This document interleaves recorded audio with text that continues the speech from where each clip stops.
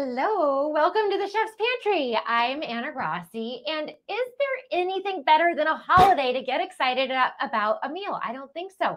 This week we have St. Patrick's Day on Wednesday.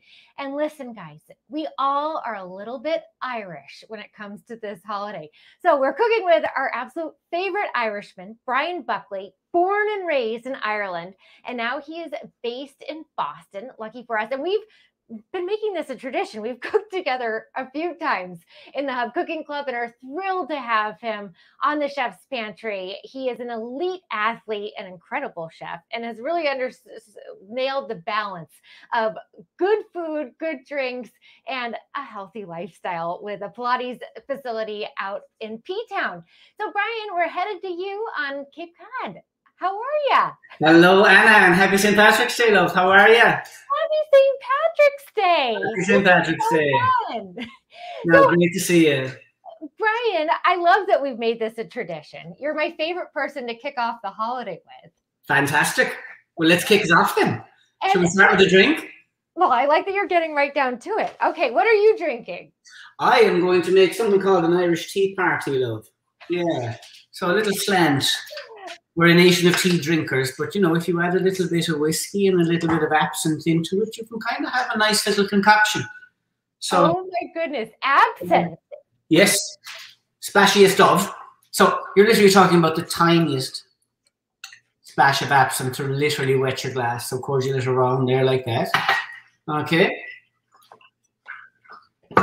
Nice bit of ice. And then your beautiful whiskey. Thank you to my sister Mary for sending that to me. And that's a special whiskey. What have you had it before? Yes, I've had most of them. They're all beautiful. They're all Irish. I mean, why would they not be perfect? Oh, that's great. Well, you. And then on top of the whiskey, I've allowed the Barry's tea to go cold.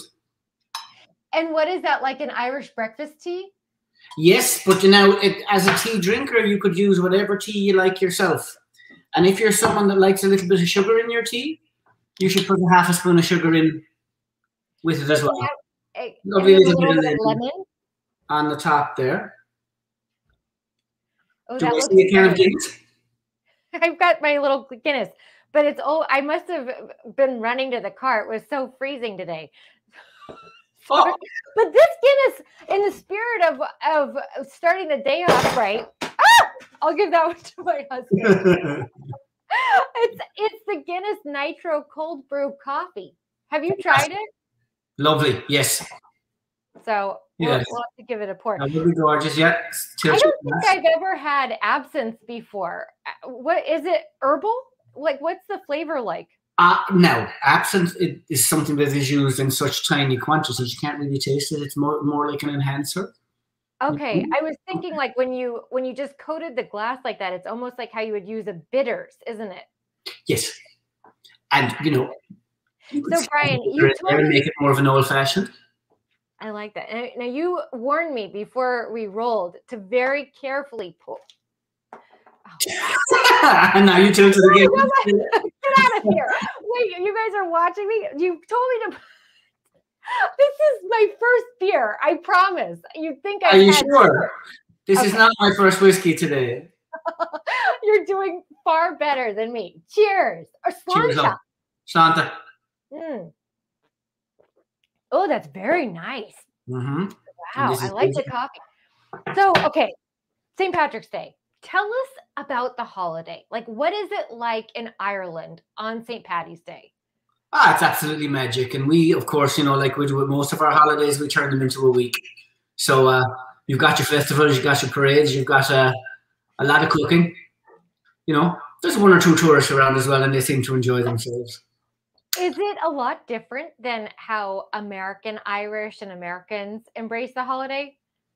Yeah, slightly. Slightly. I mean, we are more family orientated with St. Patrick's Day itself. It tends to be, obviously, it's a time of year when rugby is in full swing as well. So we do tend to be involved in an awful lot of sport as well. And most of the athletes are playing games on the day. You know, we might be lucky in Ireland might actually be playing. So it's pretty calm. It's very mellow. Not a lot of cheering. No rumpus. No cheering at all. No Guinness. No laughter. No, because my first experience with St. Patty's Day was going to Broadway, like West Broadway Street in Southie by accident to meet up with a friend on St. Patrick's Day. And it was like nothing I've ever seen. I think it was the #1 drinking holiday in Boston, just like the bars. And I mean, it's such a movement. Oh, I'm sure it was strong and everybody was having a lovely time.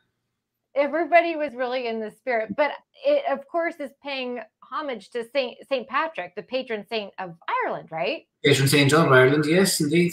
You know, and so we're slightly more calm in how we celebrate it at home. But that's not to say that every bar in Ireland isn't full either.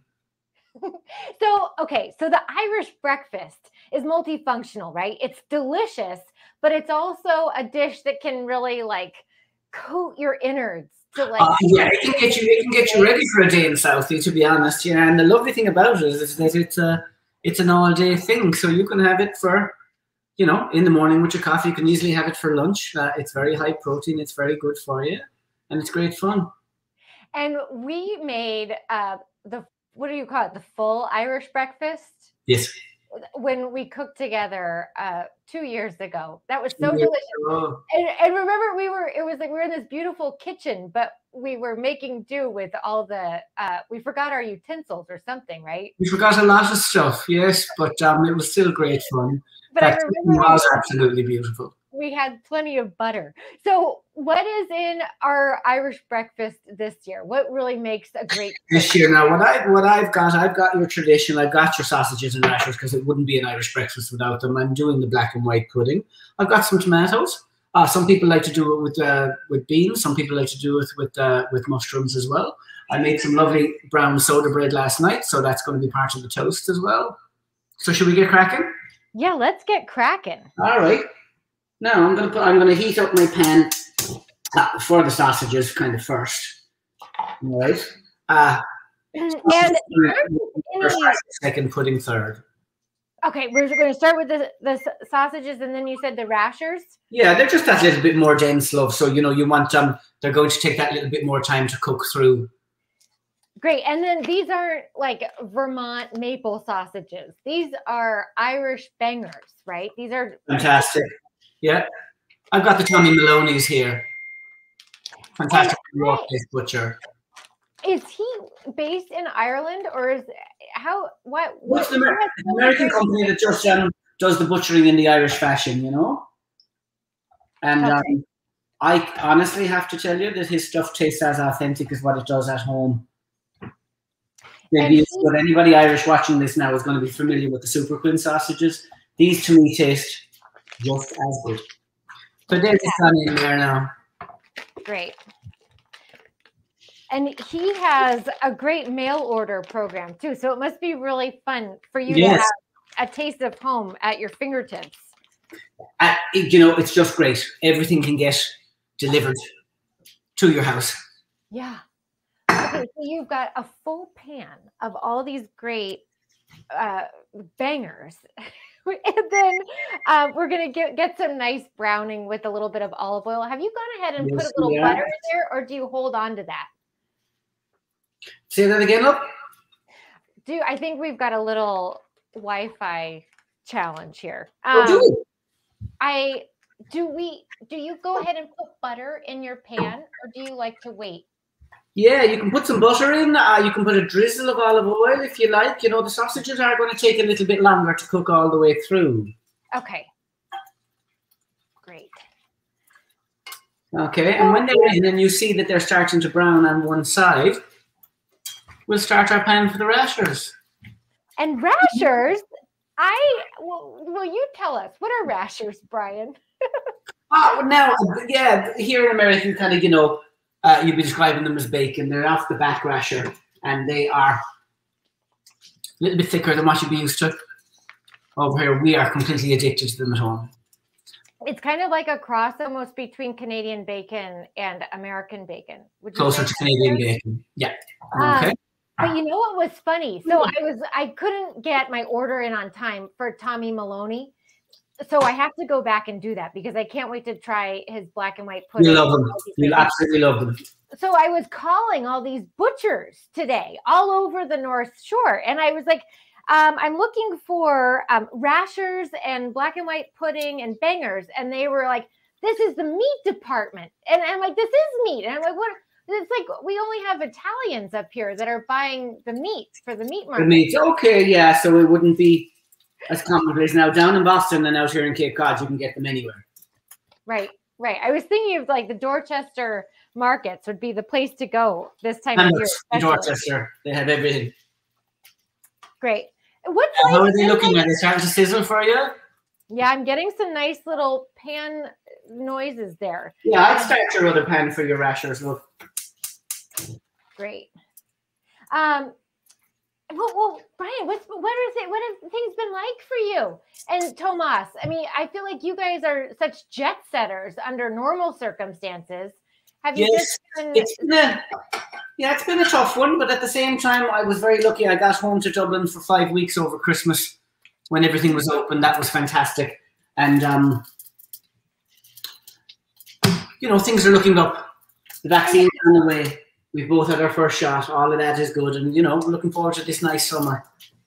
How has your family been managing over there? Family are good. I missed my sister's 60th birthday last week, but that was a little bit emotional. But what we're going to do is I turned 49 this year, which is kind of a nothing birthday. So I've swapped my birthday with my sister Mary, and we're going to have her birthday on my birthday in October in Bunratty. Oh, that's so nice. It is. So you'll be able to go over there for an extended time, hopefully. Oh, yeah. And I'll probably end up spending the whole month of December there again. Now, great. A little bit of fire. My first rasher's gone in there. Go, sizzle. And mine are very thin. They're probably like 1/8 of an inch thin. Oh, yeah. Mine too, love. Yeah. They're wonderful. So they are going to cook fairly quickly. But at the same time, you want to get them nice and brown, nice and crispy as well. Great. Now, they're cured, so they're 100% safe, even if you like them done a little bit less. Okay, great. And how has your Pilates and fitness studio been doing in P-Town? It's been amazing because everybody is working remotely at the moment. So the reality is that, none of the regular clients left to go back to New York or to Boston. They're all still here. So we have had so far the best winter ever. It's been absolutely great fun. It's so nice to be part of the community out here and to have an all-year-round business that's open for them. Yeah, right, because ordinarily you would be jetting back and forth between the city and the Cape. So how lucky we are in the middle of all of this is what we have to be kind of thankful for, Yeah, finding the new rhythm, finding the bright spots, for sure. Yeah, and the travel will come back. It will. Okay, are you hearing my sizzling? I've got some good action. I've got some nice color forming on my bangers. So I'm just giving a little rotation. And then do you like to let a little color form on your rashers? Now I'm going to turn this volume up here. Great. I know. Like now really. Oh! Yeah. So like I said, your rashers are starting to sizzle there, Anna. Yes. I'm going to have another sip. Actually jumped. Oh, it's very interactive over here. Okay. I just added a little bit more butter because I felt like that's what we needed. You jumped. What's next? Wait, what? You spilled the drink, you burned yourself and jumped. What are you going to do next? Well, we can only wait and see, right? But this is really something. My rashers are sizzling nicely now. I am going to throw a little bit of black pepper, or what some would say would be a lot, over those. And see my nice sausages, the way that they're browning up here, look. I'm going to put some whole baby tomatoes all over them. I think Americans call them tomatoes today. And what have you done? Just like chopped like a nice Roma tomato? Baby tomatoes just gone in there.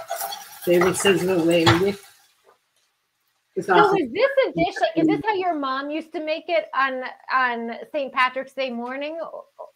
This is how most Irish breakfasts are made every morning, if I'm to be honest. Really? Maybe not as elaborate as this, because you'd never make it to work if you were eating like this every morning. But yeah, Saturday, Sunday, you know? Well, how do you go from this to being an elite athlete? Is this what it takes? Yes, there's nothing in here that's actually bad for you. It's actually all lean protein.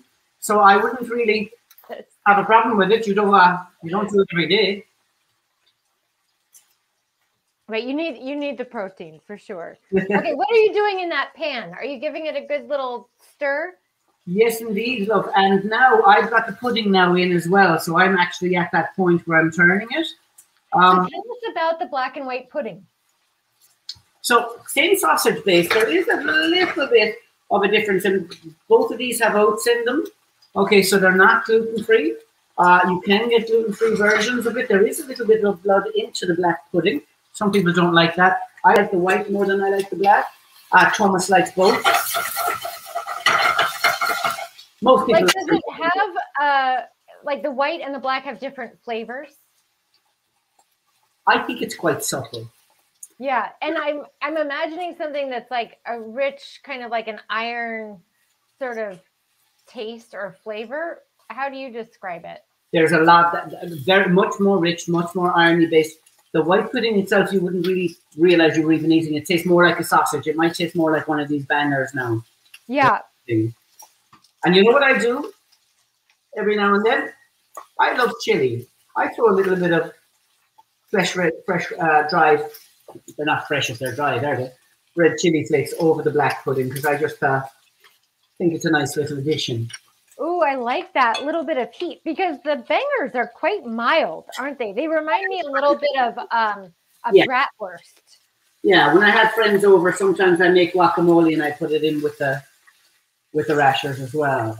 Wow, very nice.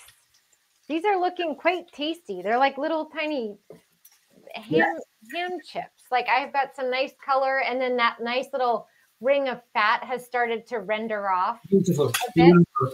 Yeah. You know, maybe slice that now. Give it a little taste of and see. Everything here to me is looking quite nice as well. My sausages are expanding and browning. My rashers are looking nice and crispy. My pudding is looking well enough to get rested soon. Oh, hot. Okay. Yeah. That's so good. It has a little, this one anyway, has a little sweetness to it.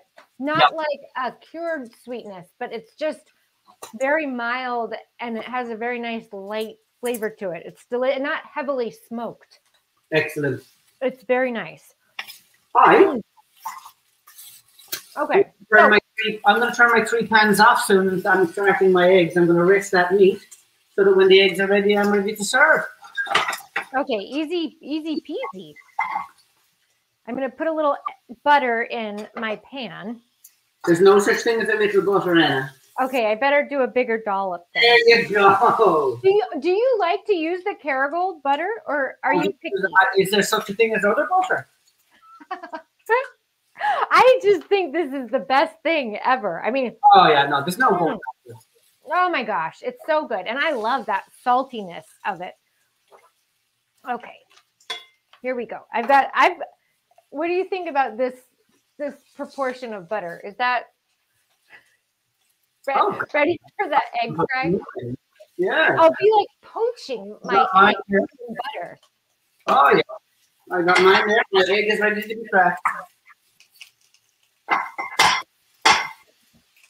So this is just going to be like a simple fried egg, in theory, right? It can be simple fried. It can be over easy. You can scramble it if you feel like it. It's going to taste just the same. What's really nice, Anna, is if you have a small frying pan, I might try to do it here today now, is what we call a flip over. So you've got the 2 eggs in there. I'm going to put a bit of salt on them. And just as they cook, you don't scramble them, you just flip the eggs over one on top of another, and it's like a little sandwich made of 2 eggs. At this point in time, I am turning everything else off. That meat is going to rest in their pans. Now, everything here is kind of looking and smelling Fairly nice. How is it there at your place? It smells amazing. I wonder though if I should cover my sausage because mine are a bit bigger to get a little steam so they cook. A little bit of steam enough to get into the middle of them. Yeah. I think I need that, but my eggs are going. I just pulled my rashers, and then I'm dying to slice into this soda bread. So I made this morning with the traditional caraway seeds and raisins. Absolutely. And then you made a yummy looking brown soda bread, right? I did, and I made. You know what? I made it yesterday. Because it tends to rest well overnight, so it's not as good as what you get in the Green Hills in Dorchester, but I like it. I made it looks so fantastic. And now I read a really fun fact that you know what's traditional is to find not an X but a cross on the top of the brown bread, and yes. Some say it's to keep the devil out, and others say it's to let the devil out while it to lift the devil out. Well, I wouldn't believe either of those now in a hurry, but really, because I like that thought. Oh yeah, well, you know, we do come out with some clangers, don't we? So what will you and Tomas be doing actually on St. Patrick's Day this year? I'm going to open the studio in the morning, and I'm going to teach my 4 sessions, and then we're going to have some corned beef and cabbage together in the evening. Oh, that's so nice. And will you be making corned beef? Corned beef and cabbage it is. Maybe some mushy peas. What are mushy peas?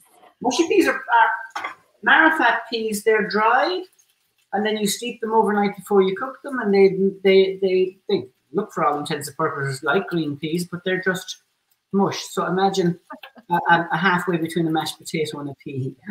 Oh, that sounds really fun. It sounds like it'd be leprechaun approved. Oh yeah. Oh, this is really tipped over my egg. Quite good if I do say so myself. Woohoo! Oh, look at you. Nice. Nice little pan flip there. I'm telling you. Now I think I deserve a sip of my drink. It's a good pairing. How is your Irish tea party? My Irish tea party is going down a little bit too well, if I'm going to be honest.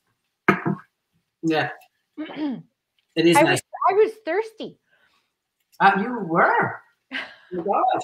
No. I had to balance out all the heat from the fire. Yes. Okay.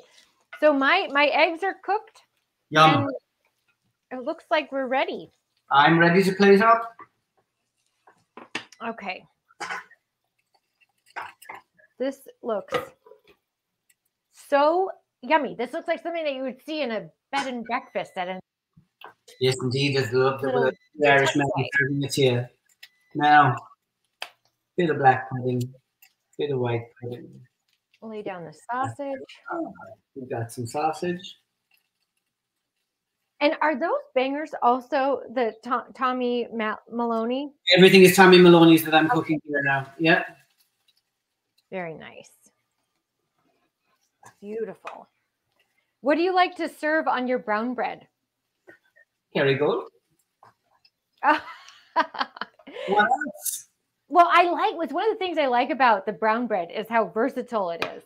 Yes. Whether you're making it savory with the butter and dipping it with the meats, or with like a nice churned butter and some yummy jam. Well, there's my plated full Irish. Oh, look at you. Okay, here we go. I'm going to get my Kerrygold smothered on top. Yeah, and I have leftovers, which is going to go down very well. Okay. I did a nice little smear there. Something's cooking still. Okay. Okay. How do we do? Oh, this looks like I'm ready to hit the hills. Well done, yeah. There we go. Do you like to eat everything separate, or do you like to? I like to mix it all up. Mix and match. Yes, I do. I like to mix everything. If I'm being honest. I'm going to try a bite of this banger. This looks.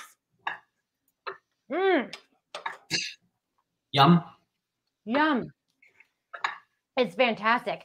it's such a great sausage because it does, like I feel like oftentimes I'm getting those sweet Italian sausages for just like the everyday thing, but this has such great mild flavor. More savory. Mm-hmm. And it's not too, it doesn't make it, I don't know, as much of a statement, I guess, as like a sweet maple sausage. Mm-hmm. Really nice. Very good and meaty. Well, God bless Tommy Moloney. He's done it again. A little bite of the soda bread. Well, yeah, and Anna, maybe try yourself, like put a bit of a rasher onto the soda bread and try it with the. mine became almost like chips. Mm-hmm.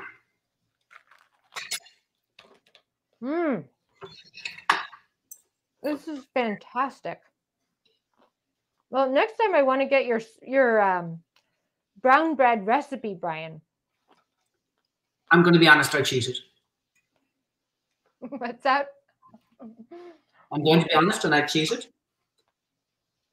I don't know what you're saying. There's an amazing brown bread mix that you can buy from Ireland. It's an Adams mix. You pour it in the bowl, you add a half a pint of milk to it, you knead it into a dough, and it makes perfect bread. Wait, that was from a box? No, it was from a package.